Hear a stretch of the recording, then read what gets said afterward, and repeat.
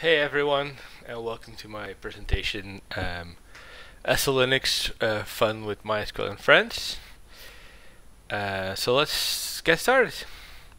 So first I'm going to give you a bit overview of who I am. So my name is Matthias Crauwels. I've been living in Ghent in Belgium for over 20 years now almost. I'm a bachelor's degree in computer science. I've been a Linux user and admin for over 20 years.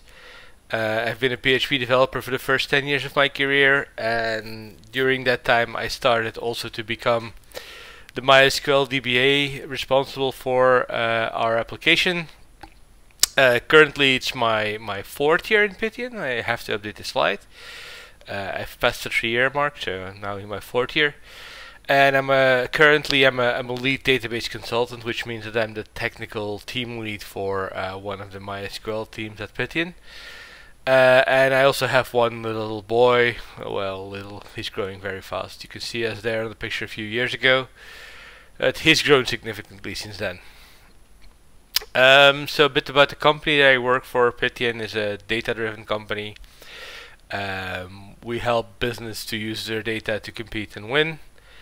We've been founded in 1997 as an IT services company. We have all kinds of offerings, especially data-centric.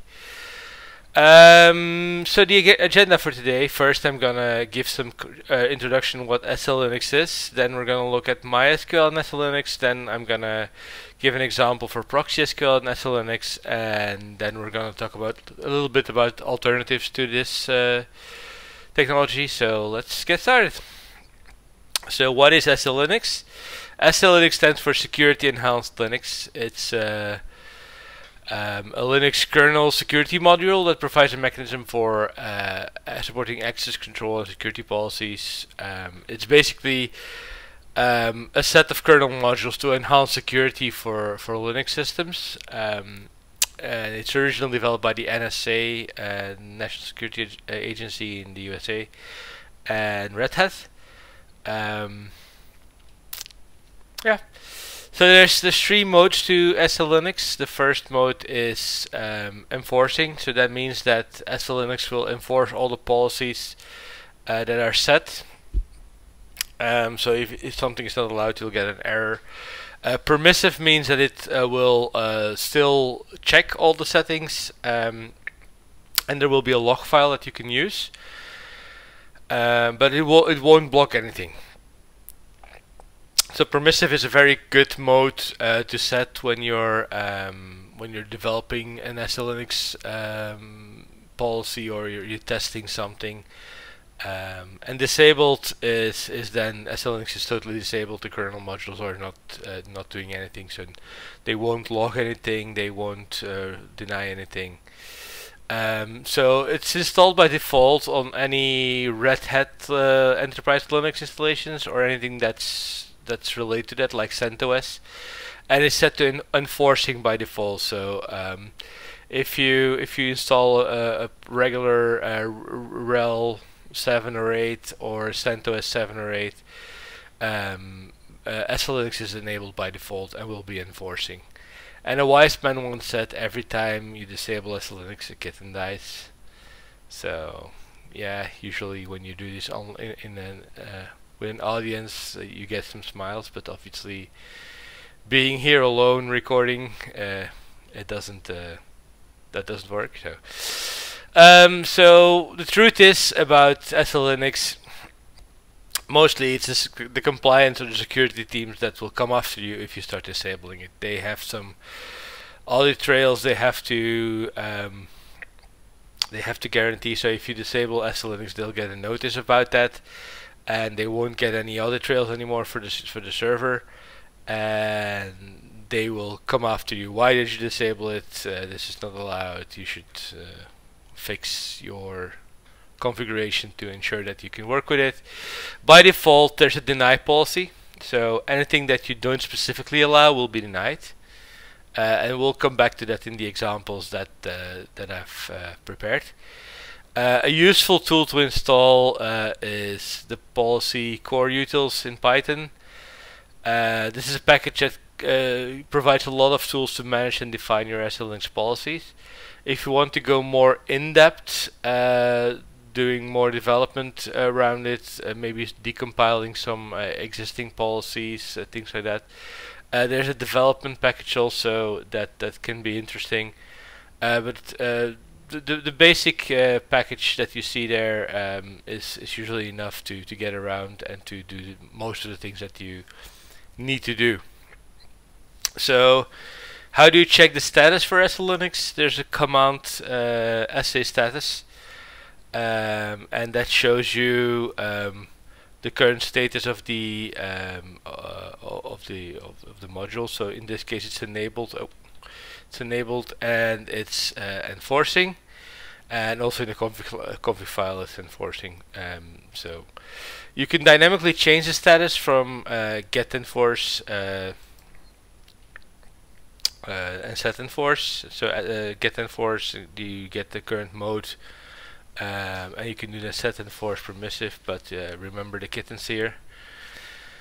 And so SELinux has users, policies, and context. Those are the three major components. For users, there's no one-on-one mapping between Linux system user and SELinux user. However, there can be if you configure it that way. But there's a tool called SEManage where you can use to check all the users. So in the example that I'm showing here, you can see SEManage user-l lists all the current users. So I've shortened this output a bit because it was too long. And if you do SELinux login-l, you get all the login users, and you see what SELinux user they're connected to. So the default is an unconfined user, but John is a user. John, we added this John user here in this command, so this is where we added John to be the user. So he will get all those privileges. SELinux also adds a -Z option to the ls and the ps output or command to check the context of the file or a process. So if you do, for example, an ls -hl and then $Z on the MySQL data directory, you'll see that it's owned by the MySQL user and group, as you would expect. But you can also see that there's a specific specific context that says MySQL DB_T that all the files in the directory have, and even you can see that the socket file here has a different context. So that's a pretty granular defined. We'll take a look into what's available in MySQL a bit later in these slides. And also you can see here in the PS output if you had the -Z and grab the MySQL process, you can see MySQL D safe. Yeah, this is an older installation. I think I used the default MySQL server on CentOS 7 here, so it's probably even a MariaDB. And so the context, they are user, role type, and level. I've personally never seen levels used, but you can. But that's a bit more in depth, so we're not going to cover that in this talk. As you can see in the files and the processes here, the user that the files are, the SELinux user that the files are owned by, our system user. And there's a system role and there's an object role, but the most important part is the type here. So the matching is done on the type for this this installation. So let's look at MySQL and SELinux. Out of the box, experience is so that everything works. There's a predefined policy that you can see if you do SEManage module-l. You'll see all the modules that are currently available on your system. And so you grab MySQL and think version, the 100 is the version number of the module. And if you then see all the contexts that are there for MySQL, there's a lot of them, as we saw in the output from the data directory earlier. It's configured fairly granular, so you can see here the socket file that we had was owned by a var run. All the files in varlib MySQL are MySQL dbt, so if we go back to this output, you'll see the MySQL dbt and the MySQL d var run. This is defined by this policy here. So one of the things that we do for some of our customers, if they request it, is they sometimes request like move the data directory to a separate in volume or a separate drive or anything, and sometimes that's like mounted on /data. If their company policy is that all data should live on /data, then we move the MySQL data directory to /data/MySQL. And then what you normally would do is you change the ownership for that directory to MySQL :MySQL. And if you then do the ls, you'll see that this is a default type currently on that directory.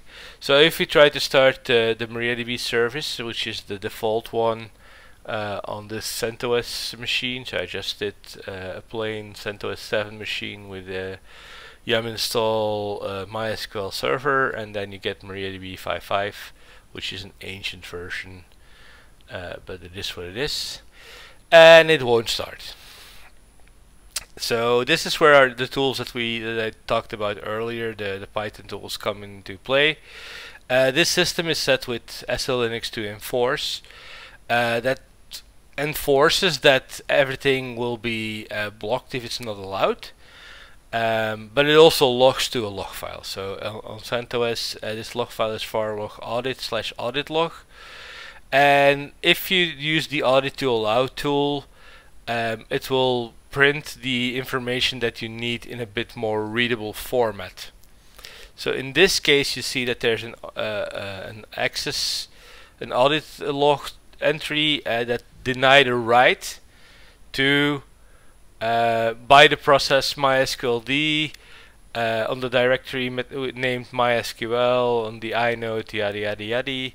And you see that it's the source context is MySQL d_t, and the target context is default, and so this is not allowed.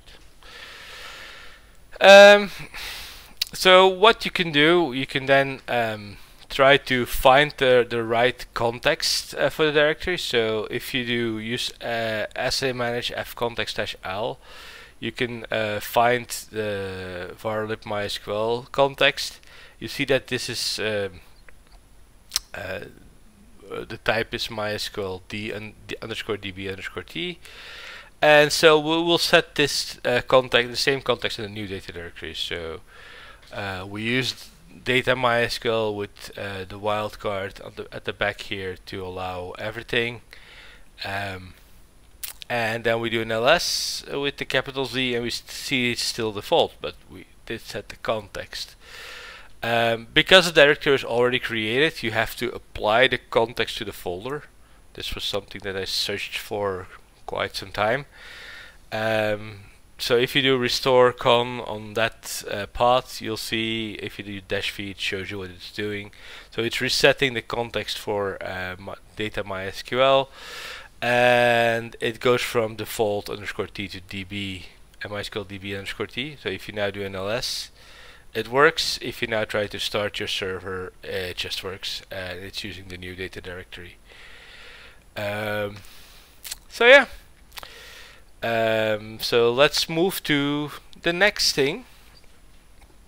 Another thing that we sometimes do is change the port for MySQL. There's a number of reasons why you want to do that, and so what I did in this case, I just added port equals 3307 to the MySQL D section in the myCNF file. I tried to restart the same MariaDB service that was just started before, and it fails again.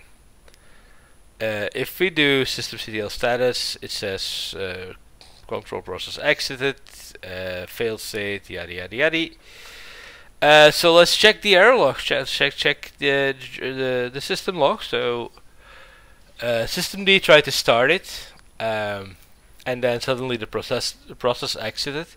And so if you look at the error log, you see that can't start server, bind on TCP port, permission denied. Do you have another server already running on port 3307? I was like, no. Let's check netstat. Netstat doesn't show anything running on 3307. It doesn't show any MySQL processes running either. So let's continue our search. So if we go back to the same audit log command we used before, we see that there's a bind, SELinux denied binding to a port on a name, and it gives us an option there. So it says set se bool -p NA is enabled 1. So if we set this, it works. So we can just set it to 1, start MariaDB, it starts binding, everything works. If we stop it, we turn it off again, and we try to restart MariaDB, it doesn't work anymore. So what does this setting do? And this allows the process to bind to any port it wants. The compliance team may or may not like that level of freedom, and my experience is usually they don't. If they are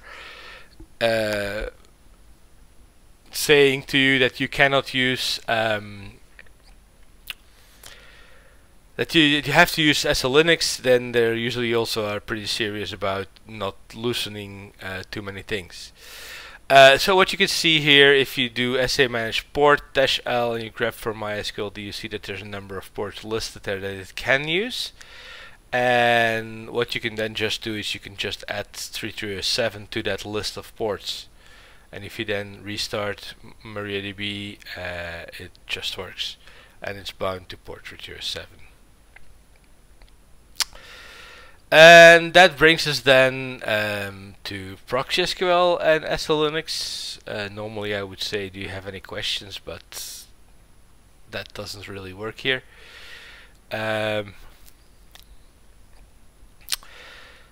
ProxySQL contexts are not defined by default. So if you start with the SELinux enabled and enforcing, and you have ProxySQL running, it will work, but it will be running as an unconfined service, and the data directory is located in varlib ProxySQL, and so it has the default permissions for varlib. So this works out of the box also. So why should we bother?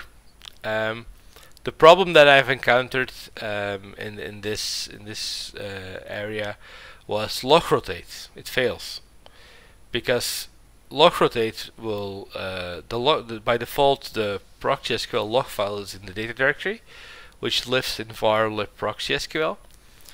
But log rotate doesn't have access to varlib. It only has access to varlog.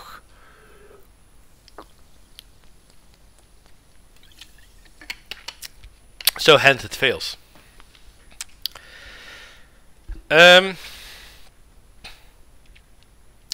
So if I try this manually, log rotate -fv, the file logrotate.d ProxySQL and -v for both, it just works. The problem is that in this case this is running as my root user, and this has more privileges, whereas cron, if it runs as cron, it will still run as the root user, but it will have a different kind of privileges set, especially around SELinux. So let's use the audit log again and see what it has to say about this. So it's denied the rename for this process, which is also already what it said, like permission denied for moving the file. And so when you, in this case, what we need to do is we need to create a ProxySQL policy. to allow this. And so the audit to allow tool that we've used in the previous example also has a way to generate policies from the audit log.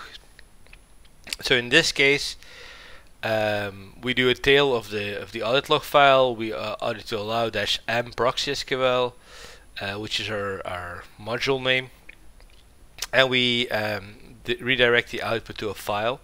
So if we get a file, we see what it will allow. So it will now give us allow log rotate t service to do a varlib t rename. Then you have to do some steps to check the module, to compile it, and then to load it into your system. But eventually it will say like, hey, proxy SQL module version 1.0, which is what we defined here, has been loaded. And so it's what I tried then, it was still not working. But this policy just allows for the rename. That's the only thing it allows. But more operations are required. So how to figure out all this is required? The easiest way is you set SELinux to permissive for a moment. You run the process that you will do, and then you use the audit to allow to generate the policy file based on the audit log. You compile and you load, and you can repeat this a few times if it's still not working. You can iteratively increase everything your policy will allow, and eventually you set back your SELinux to enforcing, and then when your policy is loaded, it should work. So this is what we ended up with for this log rotate. So initially we only had rename, but it also had to be able to create a file, set some attributes, unlink a file if it arrived at the end of the rotation. So it dropped the oldest file, so that's an unlink operation, and it needed to be able to write to the files in varlib proxy SQL. And in order to flush our proxy SQL instance to use the new file, you have to connect to the admin port, and so this is also something that needed to be allowed. And so with this policy, if we compile and load that, log rotate just works again for proxy SQL on a default SELinux machine. And so I can show that here. We have our cron log, and we have our var log messages. You see the var log messages shows that the systemd is starting a session. At the same time that cron is launching a session of root, and the command it uses is log rotate proxy SQL. And when you see in the var log messages and the var it exits cleanly, and what you can see here is that the files are getting rotated.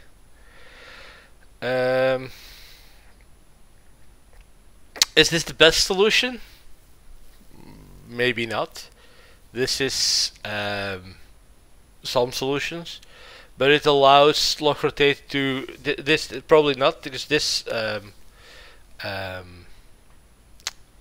this policy will now allow log rotate to rename, delete any file if it has the right file system permissions to do so in varlib. So this is maybe a bit dangerous. What would be better is so we define a proxy SQL SELinux policy where we can make it as granular like MySQL does to give each type of file in the proxy SQL data directory its own type, and we make the SELinux run as its own SELinux user. Then we'll be able to make a much more clear and safe policy. But in this case, this was a dedicated proxy SQL machine. This was good enough for what we needed to do, and so we stopped here. But there's definitely room for improvement. And then finally, we are getting to some alternatives for SELinux. The most well known is probably AppArmor, which is the default on SUSE and Debian based platforms, including Ubuntu. There's some key difference between SELinux and AppArmor. Whereas AppArmor is pod based instead of inode. For example, creating a hard link to a folder or file may change the accessibility of a project. There's different methods of administration. Obviously, SELinux has all the SA tools, or type of tools. Whereas AppArmor has its own set of tools to administer. And for SELinux, there's also the option to use a remote policy server, where you can centrally manage your policies.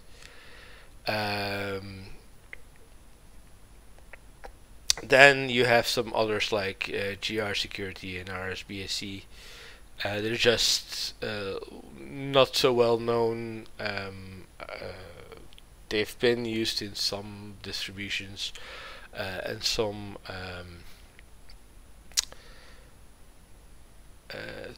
tools or panels that you can use to administer Linux are sometimes using GRSec, I've seen, but the two most important ones are SELinux and AppArmor. So thank you. That was it for this presentation. I'm sure that you might have some questions, so feel free to ask. And if not, then I wish you a very pleasant rest of your conference. Thank you.